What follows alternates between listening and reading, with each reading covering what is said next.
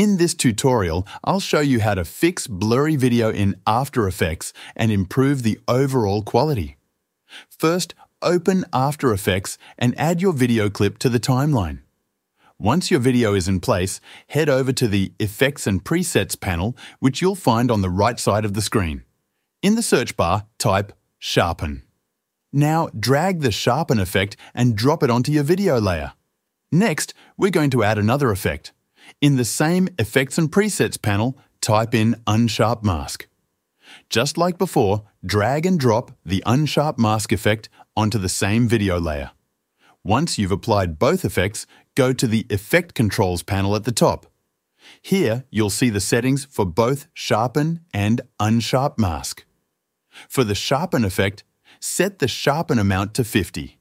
You'll notice the video getting sharper, but we'll make it even better by combining this with the Unsharp Mask.